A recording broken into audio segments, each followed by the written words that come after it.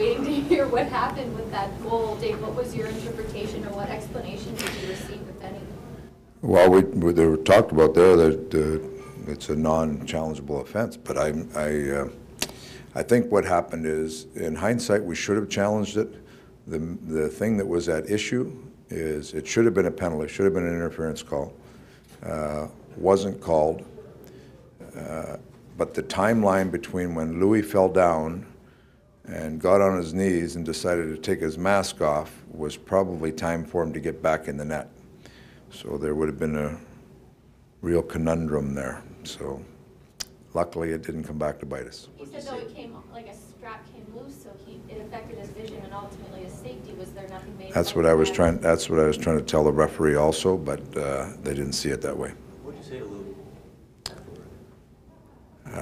You know, when I said to Louis, keep the puck out of the middle, because he tried to go right up the middle with that one. That's all you can do. Keep the puck out of the middle. Obviously, though, the team rallied from it, David. Yeah. Wasn't, you know, wasn't And that was, yeah, no, that was, okay, Louis gets the puck. He gets bumped. We get it back. We have it on our stick, and we give it away again. Meantime, Louis standing up, checking his But the mask. resiliency, I guess, obviously, that it now is just, you know, footnote maybe, and not, you know, the catalyst for. That's what I say. That's what I say. We probably should have challenged it. We didn't. We got through it, and Louis made some big saves in the third. Is there a better way to end a one-goal game than you guys did in the last 35 to 40 seconds of that game, Dave, coming in there? Yeah, we just had guys out there that are willing to hang on to the puck, and Rides and Gordo and Verme did a real good job down low.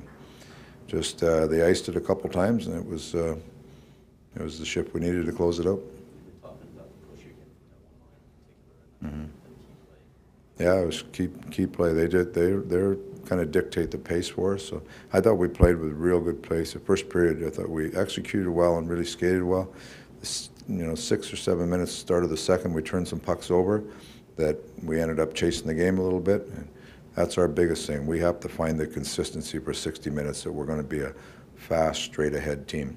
And when we get away from that, we defend too much. When we stick to that plan, we can play in the offensive zone, we can be an effective team.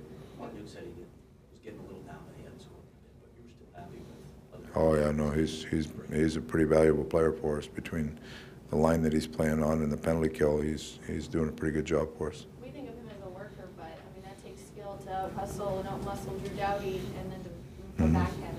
Yeah, I mean, you look at it in junior, he was a 50-goal scorer in junior. You know, he's turned into, I really give him credit because he's really turned into a real defined player, and there's players that do that. They're scorers in junior, but they're smart enough to find their niche in the game and get to the NHL. And he's a guy that he has to put the work in first, but he has decent skill. You don't score 50 goals in junior without having decent skill. So real nice move. I mean, real strong move to start with, and then the move to score was very nice. That's a line you trust at both ends of the game. Oh yeah. I mean, they've become probably one of your most valuable lately. Why does it work, and you know, why can you trust them in so many different situations? Because they work.